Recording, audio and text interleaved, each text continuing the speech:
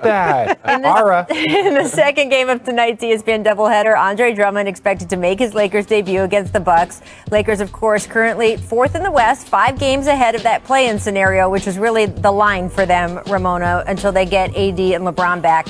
What are your expectations for Drummond's debut tonight? Well, I think he's going to play a lot, Rach. I think he's going to be effective because he's going to be excited to be out there for the first time in a couple of months here. They're excited about him. He had a good practice. He's in shape. So I know he hasn't been playing, but he's in shape and he's ready to go.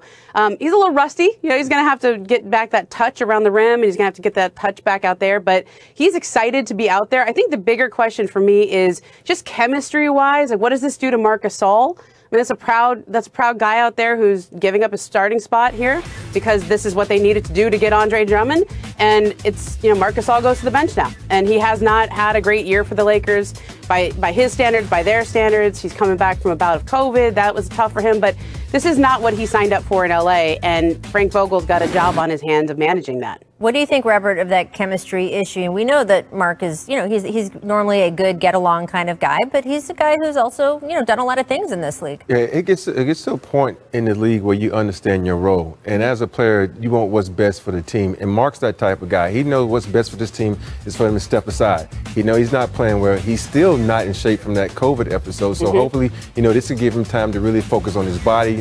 This is time where he can go get extra conditioning to be ready because you're going to need Marc Gasol. You're going to need his outside presence because we know LeBron loves playing with him. He loves his ability to see the game because he always talks about his IQ. So with him on the floor, he makes the people, LeBron and AD, much better. If this season in particular, and especially this moment in the season has taught us anything, look at all the injuries to the top players. Right. Look at the injuries to, you've seen it with Joel Embiid, LeBron and AD and Steph being out. You've seen it so much. So you need guys, you need bodies. Now, if you allow Mark to relax and get himself back into shape, you're going to get an opportunity to play. This has happened to every player that I've ever played with that understands roles and what your opportunities are. Some days you'll be in the lineup, some days you won't. If you look at last year in the postseason, Dwight and certain guys played in certain series, they didn't play another series. So it's all about your skill set and what you bring. The worst thing that Marc Gasol could do is be upset, be frustrated, allow himself to get out of shape, but he's a professional. This is what he's going to do. And I think he probably saw this coming.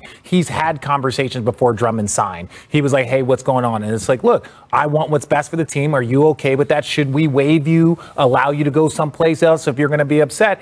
That wasn't the case, so I believe that he's on board. And when we look at Andre Drummond, Ramona, obviously the Lakers went after him pretty hard, didn't get the trade going for Kyle Lowry that they were interested in. Can you take us behind the scenes at all? How did they pitch him and how did he end up picking there? Because, he had other places that he could have gone. Look, this is a showcase for him. He is a rental. And I know he said, I hope it's for longer than this year. But if you know how the salary cap works and the hard cap works, unless he wants to play for a vet minimum next year, which he is worth a lot more than a vet minimum, or even that $9 million exception that all those teams have. I mean, he's worth a lot more than that. So this is an audition for him to show what he can do on a winning team. He has not been in a situation like this before in his NBA career. I think he's really happy to be here, really excited. And he turned down roles with teams that have more money to pay him in the offseason to be in Los Angeles. And the way the Lakers got him, and they essentially said, you're going to be our starting center. You're going to play a lot of minutes. You're going to be able to showcase yourself in a winning situation. And he had to kind of look within himself and say, do I care more about the money? Do I care more about establishing myself in a place where maybe they could re-sign me, where they have the money to do that? Or do I care more about putting myself on a championship team, contending for a title like he never has before? And does that establish your value more, especially if he's going to be starting and playing a lot of minutes? He asked himself, do I want to spend part of the winter in Los Angeles after spending winters in Cleveland and Detroit? I mean, these are the questions that go through a man's mind. Wrong, Perk. That's the reality of it. And I know if you're watching Richard somewhere in your sweatpants, maybe you're still wearing a jacket because you're just weird like that. Perk was right. All-Star game. And you know what? To all the Warriors fans, if Steph Curry do decide to leave, y'all can't be mad at him. He done gave y'all franchise everything in the world and more, okay? But I'm just thinking of the fact that I could possibly see, the world could see LeBron James, one of the greatest of all time, the GOAT in my eyes, Steph Curry, the greatest shooter of all time, top 5 point guard of all time, along with a generation of Anthony Talent and Anthony Davis pairing up in Los Angeles together. That would be must-see TV. And look, hey, I'm not knocking Bron for doing it. Not what I'm saying going down in Brooklyn right now. I mean, hey, you know, this part of it. Stack the team up, stack the deck. Well, let me start with you, Perk, about that. I think one of the greatest things about LeBron, beyond obviously how great he is on the floor, right, is that he's willing to put bygones aside, right? Like, they were fierce competitors against each other. You know, you were in those battles as well. And he doesn't care about that stuff. When it comes to business, he wants to put the best team around him possible. And that's actually really smart. Absolutely, George. And look, one word that don't match LeBron James is the word sensitive, right? He takes a lot of heat. He never lashes out. He never gives any type of backlash to media or says anything that anybody have negative to say about him. He keeps pushing forward. So, you know, at the end of the day, hey, look, Bron, do you, right? We all know that him and Steph Curry had the battles, but I do remember when Steph Curry was in college, LeBron James was going to his college games and watching them play. So LeBron knows how to turn that on and off switch on to separate the two between the lines and outside the lines. Let me tell you something about LeBron. Unless you're part of a very small select group of players, and Perk is in that group, but it's a small select group of players, you are either with LeBron or you're against him. If you're with him today, you're his buddy. If you're against him tomorrow, you're his enemy. Very, very few escape that sphere. Perk is a guy he always liked, but you don't want to know why? Because he played with Perk when he was in high school, okay? He goes all the way back to a teenager with Perk. It's a very small number. So yeah, he was a fierce rival of Steph Curry 4 or 5 years ago for 5 years. If there's a window of an opportunity, 1%, 2%, that he can get Steph Curry on the Lakers, he's going to be his buddy. And if he re-signs with the Warriors and it closes the door, he'll be his enemy again. Just like a couple of years ago when Kyrie Irving was going to be a free agent, he made up with him for like 3-4 months. Then Kyrie goes, now he's his enemy again. This is how LeBron rolls. He's been rolling like this for 15 or 18 years, and it will not change. And this is just another file. He's going to try to get Steph. If he doesn't get him, he'll try to get somebody else. Yeah, for sure. Now, let me ask you about the Lakers' current point guard situation with Dennis Schroeder. The Lakers allegedly offered him a deal, Brian, and he turned that deal down. What do we know about that? Talk about Andre Drummond. All signs point to him making his Lakers debut tonight. What are reasonable expectations for him in his first game in nearly 7 weeks? Ramona Shelburne is going to join us to discuss that. But first,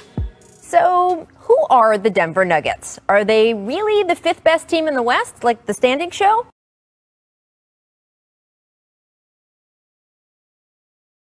Or with an MVP candidate in Nikola Jokic and some splashy trade deadline moves, are they legit title contenders? And by the way, I don't mean title contenders in some in the conversation way. I mean, can you actually see them knocking off, say, the Nets or the defending champion Lakers? Even when you look backward to the bubble, it's hard to know exactly who the Nuggets were then. Were they the team that made it to the conference finals, one of the last two standing in a loaded West? Or were they the team that last year came within, what, a quarter inch of being knocked out of the first round by that Mike Conley shot that just rimmed out at the Game 7 buzzer? You know, normally we can find out who a team is with some measuring stick games. You know, those big matchups over the course of a season that let us get a sense of the league's hierarchy. Except right now, with all of this season's injury and COVID absences, those games are hard to come by. Take last night when the Nuggets welcomed the Sixers to town. And yeah, Philadelphia sits atop the East standings. And in theory, this should have been a game for Denver to really see what it was made of. Except that Joel Embiid was still out, which meant no MVP showdown between him and Jokic, or really not much of a showdown anywhere at all. The Nuggets led 44-22 after just the first quarter. And while the game would get closer in spots, it was never really close. Afterward, Doc Rivers gave this evaluation of his team. There's so many areas where we were bad. For me to try to point out one would be unfair to the other bad areas we were. So we just had an awful game. We didn't have many of those, but tonight was one of them. The positive is that the clock finally expired. That was one very good positive. Love Doc. All right, things were much more chippy in the Denver locker room, especially around Jamal Murray, who seemed to feed off the Nuggets' first game with fans in the stands to deliver a really fun 30-point night. Murray showed off the whole package, some beautiful passes, some eye-popping ball handling, series of step-back threes. But of course, we don't really know what it means. Yeah, it's encouraging that Murray has seemed to emerge from his early season funk, but which version of him will Denver get in the playoffs? And what about Michael Porter Jr., who had a 27-point night himself? Take a look at MPJ in his last 20 games. He's averaged 19 points, 8.8 rebounds, while shooting 57% from the field, 51% from deep. Will he continue to grow into the players the Nuggets projected he'd be? And what about Aaron Gordon, who, by the way, switched his number to 50 after the trade to Denver? In honor of the 50s he thought he should have received for his 2 second place finishes I love it. in the All-Star Dunk Contest. That is next level petty, Aaron, and we here at The Jump, love it. we applaud you. Bear down. Gordon hasn't played enough with the Nuggets yet to know what he can truly be with that team. The assumption is he'll particularly help defensively, as will JaVale McGee, although the Nuggets are still the worst in the league when it comes to defending the rim, which could certainly be a problem come this postseason. All in all, the Nuggets have more questions than answers, and who knows? Maybe when it's all over, they'll have the answer. But to get there, they will have to figure out exactly who they are. And in this no practice time, weird scheduled track meet of a season, that is a whole lot easier said than done. All right, it's time to bring back one of our new segments. Can I have a word, friends? So the Nuggets made some nice roster tweaks at the deadline, added Aaron Gordon, as I said, JaVale McGee. So this is a team that is looking to be right there at the end of the season. Friends, countrymen, Romans, Robert, can I have a word for what the new look Nuggets, what their chances are in the West? It's been upgraded. Okay. It was kind of bleak there for a minute, but they've been upgraded from maybe a 7 to 8 seed to maybe a 4 or 5 seed. It's still not that great because you still have Jamal Murray trying to find his way. I know everybody's looking at Aaron Gordon to be the savior, but I still don't think he's that defensive presence like they used to have with Grant. So he's an energy guy, but he doesn't have that defensive presence. You just said it. They allow a lot of points in the paint, and we know King James scores a lot of points in the paint. AD scores a lot of points in the paint, and that's who you're trying to defend against, and they don't have it yet. All right. I said respectable. Right? When we're talking about you just wanted the word respectable next to your face on TV. Probably, but everyone knows that this is some joke thing if there's like a screenshot of this. But no, I just think to your point, like the areas that they were deficient were, athletic wing, they needed another big. But I think their chances are respectable. I could see them upsetting somebody. I could see them making a similar run. But are they a championship team? They still have to go out and change some of their effort. Because you just mentioned just the Lakers. We're not even talking about, like, let's say the Utah, and you got Rudy Gobert, and you got Donovan Mitchell in the paint. Then you go and you look at, if you go to the East, you got Joel Embiid, then you got Giannis. Like, you have to protect the paint. And if you are one of the worst teams at protecting the paint, there's just too many great teams down the line that are great at attacking that it's going to be a problem, but their chances are respectable. All right. And by the way, I want to shout out Katie Bummer for our beautiful signs. Oh, lovely. I did not write this. I want to move on to your handwriting is nowhere near that good. No. I want to move on to the Phoenix Suns, who took care of business at home last night against the Hawks. Most people expected to see the Suns improve this season, but guys, they've done more than that, as they are currently second in the standings in a stacked Western Conference. The Suns have won 24 of their last 30 games, have not lost consecutive games since January. They are leading the league in field goal percentage in that span. So, Richard, can I have a word for the Suns winning 24 out of 30? The word is, and again, we're talking about names in front of our faces, but premature. Okay. The reason why I think it's premature is because when you look at, I appreciate the chuckle. The reason why is because you look at their team and the way it's constructed. Like, Utah fans and Utah people are critical that we're not giving them enough credit. And it's like, well, you haven't proven anything. And I think Utah has proven a lot more than this Suns team has over the past few years of growth. And so I just think that with only Chris Paul and Jay Crowder really having playoff experience, it's premature for us to jump on that bandwagon. But they are great. It's great to see the Suns relevant. It's in my hometown, so I'm excited. But it's premature to get really excited about them. I thought you'd be extremely excited, but I really couldn't come up with one word, and I came up with CP3. I mean, that's always a good fallback. That's all you need right there. Is that a word? It is today. He has 7 rings. If he says it's a word, we accept that it's a word. That's how this show works. This is what you have to understand. You need a type of guy like CP3 to get you in order. This is a leader. He is a true leader on this basketball court. We all know the Phoenix Suns had all type of talent. You know they can shoot the ball, but they need someone to bring them together. You need that glue. CP3 has always been that guy to bring a team together. Lob City. James Harden over there in Houston. If he went in towards pull his hamstring, he could have been in the finals. There's so many things that get disrespected by CP3. At the end of the day, this guy is a leader. He knows how to get everyone in that locker room on board. So CP3.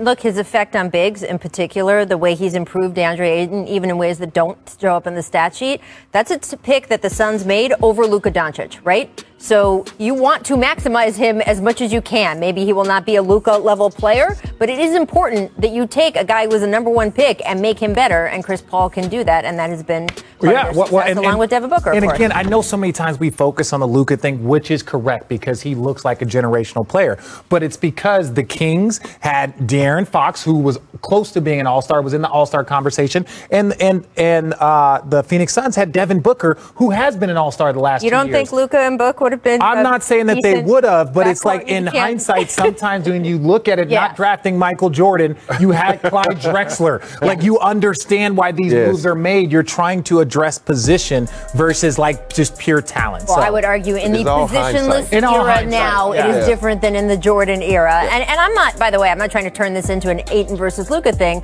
My point is you want to you picked Ayton. Ayton is the one who is there. He is a good young man. He is a player who keeps trying to get better, and you want a guy like Chris. Cleat him like this. For you to decleat him is pretty impressive. He's crazy fun player to watch. Like all of this stuff, the linebacker stuff, it's great. He's really fun. Great passing. All right, Make Fury. Game out of reach here, but Russ still throwing down angry tomahawks. Rob, I don't know where he ranks in terms of angry dunkers for you. Number one for me. You know, if you go with Duncanstein, Darryl Dawkins, and all these guys, but this guy, when he attacks the rim, you're like, man, who are you mad at? Why are you doing this? Like, everybody. Like the guy underneath is just, no, this guy out of the way, man. Just get out of the way, because this guy, when he has that takeoff platform right here, it's just, woo. Well, that's what we're talking about, that 1-2. And there is nobody that size that is more aggressive. You would even probably go 2 or 3 more inches up. And then you're having a conversation with him. You're supposed to run out the arena when you get dunked on like this. You don't have a conversation with him like this. What's wrong with him? Guys nowadays are too friendly, man. If we start saying that, everyone starts complaining. So I just stay away from that conversation and just say, yeah, it was sad. That was just sad. Let's run it back to Russell Westbrook's angriest dunks ever. You know this is going to be good. Number 5, 2012. Russ against the Warriors. Take a look at this. Uh-oh. We got the music behind it. When you hear the music behind it, okay. Stare down, though. How you going to see a guy coming at you like this, stare you in your eyes and just raise up? What are you? Soul. Dog. And what's so crazy, this is what's so crazy about him. Him and Kyrie are like an inch apart. And they're the same like height, and just looking like the way they play and dominate differently. 2014, Russ in Detroit. There we go. Like, are we going to show the lob? Gives the rest of the team too. Look at these guys on the bench going nuts. What? As a big, you guys, I'm mad at you, man. Stop him. Yeah. They can pick it up early. You're coming into my area. Josh Smith was still in the league. 2014 playoffs in San Antonio. This is number 3. Look at that. It's so good. You just don't, again, there's just not that many guys that dunk that hard, that aggressively. That's on top of Kawhi. And the San Antonio fans love their team beyond no other. And look, they're respecting this dunk like, wow. Number 2, 2017 tries to rip the rim down versus the Bucks. He got technical in that one, and it's okay. It's okay to get a technical. Take that tech. Some dunks you have to take a tech. You gotta have a little nasty with it. Let them know. Let's try it again. Try it again, I'll do it again. That's what you say. Try that block again, I'll do it again. Oh, poor. I'm glad he didn't injure that small child baseline. Do we have tombstones built for all these guys? Number 1, this is my favorite one. This is my favorite one. That lob. See, I still like the ones where he attack on his own, cross the one up. Just look at this. Look at how. I know he has the duck. Look at this. Kiss the ring. Look at that. God. Richard, I like when you're the one sort of, geeking out over dunks, since we know what kind of dunker you are. But look, because you understand the timing, the athleticism, and even then, like, I was a big just flush guy. Like, don't touch the rim, don't hang on the rim. But he just goes and tries to rip the rim off, and he does a pretty good job of it. And there you go. I want to switch gears slightly. According to our own Adrian Wojnarowski, Boogie Cousins and the Clippers are discussing a possible 10-day contract. Now, no decision is expected for a few days, however, Richard. Do you like the idea of Boogie going to the Clips? Remember, he played with a lot. He played with Rondo in Sacramento and New Orleans, right? I like the idea of it, mainly because you need size. All of a sudden, randomly, size has started becoming a premium in this Return league. to the big man. All of a sudden, it was a bunch of guards, but now you look around this league and you're going to have to play Jokic. You're going to have to play LeBron, AD, and Drummond. Yep. You're going to have to play against Lopez and Giannis. You're going to have to play against Embiid if you want to win a championship. So now, surprisingly, size has become a premium. And I think, as much as I love Zubac, I like Serge. I think adding more bodies is always a positive thing. Well, we know Serge has kind of drifted outside the three-point line. Yeah. You need someone in that paint. And Boogie is that guy that can get you points in the paint, offensive rebounds, those second chance points that you need. But we know this guy also brings a little nasty when he comes to this game. So if you come to that paint, you're going to be getting up off the floor, old school style. Well, I mean, look, you were talking just earlier about the Clippers and sort of in the clutch and trying to find who they are as a team. You bring Rajon Rondo in. We know what he brings sort of locker room wise and, again, nasty wise and all of that stuff. You bring a guy like Boogie Cousins in, if he's able to stick.